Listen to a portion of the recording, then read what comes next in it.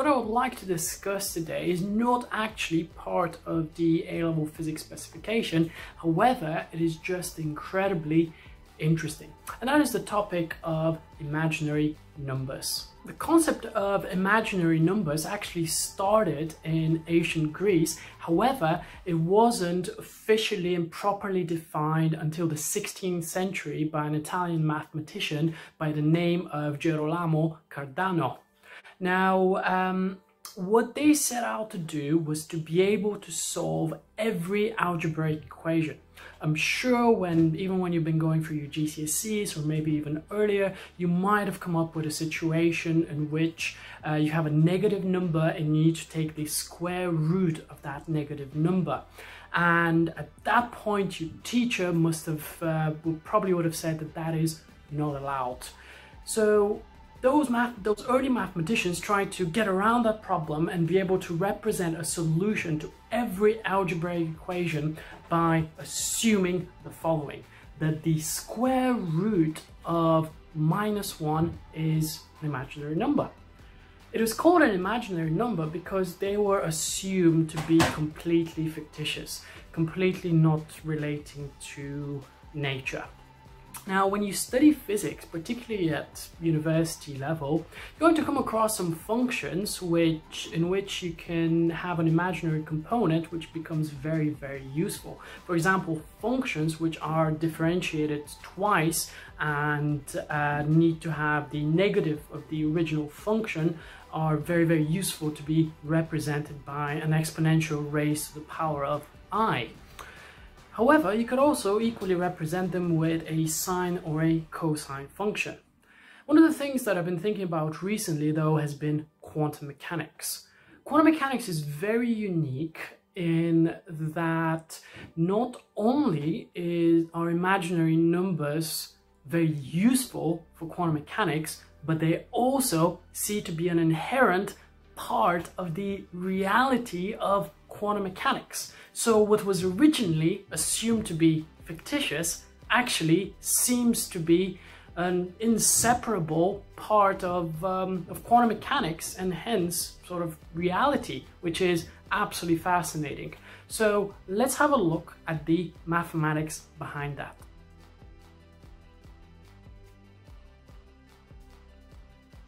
Okay folks, so let's have a look at a practical example of what an imaginary number is. As we said, they're defined as the square root of -1 is equal to I. Okay, well, let's look at the good old quadratic equation formula. Ax squared plus bx plus c is equal to 0. And as we've studied in school, the roots of this equation are given by -b plus or minus b squared minus 4ac all over 2a. Well, what we can do is let's think of a pretty simple example. So what I'm going to say is that x squared plus x plus, let's say, 3 is equal to 0. So in this case, a is actually going to be 1, b will be 1, and c is going to be 3. So let's find the roots of this equation. We know that the two roots are going to be given by -b, so that's -1, plus or minus the square root of b squared, which is 1 squared, which is just 1, minus 4ac, so it's going to be 4, multiplied by 1, which is just 4, times c, which is 3. Okay, and we're going to be dividing that by 2a, because a is 1. This means that simply dividing it by 2.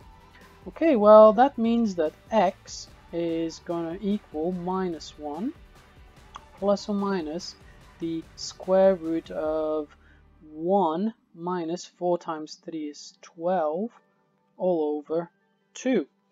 Okay, now we're going to see that this square root is going to be negative, so let's just write that. So x will be -1 plus or minus the square root of -11 over 2. So kind of we've reached an impasse at the moment with our standard notion of algebra. This negative number is actually undefined. However, luckily, to the rescue, we have the knowledge that we've just decided to call this the square root of -1 being equal to I. Let's see whether we can solve this equation with that knowledge.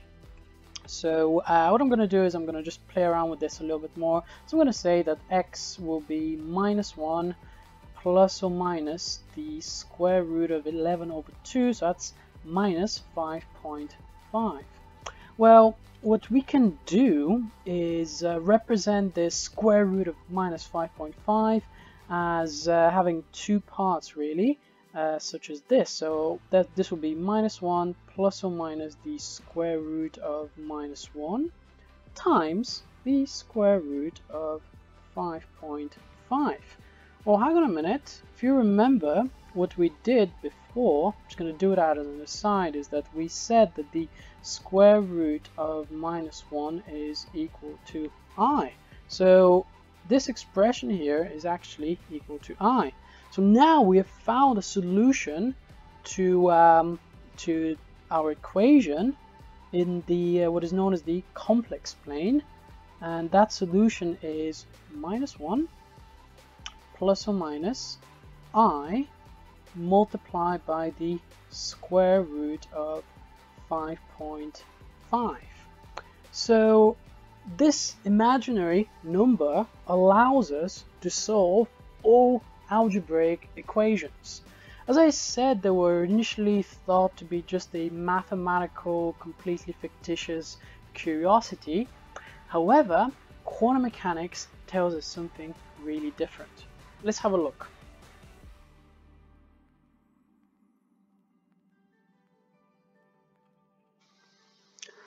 Okay folks, now let's see how do imaginary numbers emerge through the theory of quantum mechanics.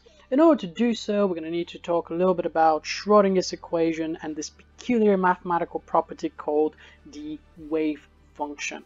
Now, you've probably heard that quantum mechanics is all about probabilities. Well, this wave function, this strange mathematical quantity, which is typically given the Greek letter psi, and it's a function of position and time, tells us what the probability of finding a particle at a given time at a given position actually is. And the rule is that the square of the amplitude of this wave function actually gives us the probability of finding the particle at a given position at a given time. Now, this wave function is actually dynamic. It changes with position and it changes with time. The equation which describes that, I'm just going to write it down over here, is that I h bar multiplied by the time derivative of this wave function is equal to the Hamiltonian operator applied to that function. Now you might be a little bit confused if this is the first time you've seen this equation. What the Hamiltonian operator is. For the purpose of this, you can just assume that it's a mathematical function that is applied to this this wave function. However, the really interesting bit when it comes to complex numbers is this. So in quantum mechanics, the wave function has got to have an imaginary component. Now, why is that? So let's for a moment, let's assume that the wave function psi is real. So psi is a member of the real number set. There's no imaginary component. There's no I anywhere in that function. Well, if that's the case, then we'll have a mathematical contradiction, because the left-hand side of this equation will clearly be imaginary. So this here will be imaginary, and the one here on the right, the Hamiltonian, which is applied to the wave function, this is going to be real. Well, we cannot really have that. We cannot have an equation in which the left-hand side is imaginary, but then the right-hand side is real. So we have reached a contradiction in this case. So we know that the wave function, this mathematical quantity which tells us the probability of finding a particular particle at a given time at a given position, has got to be imaginary.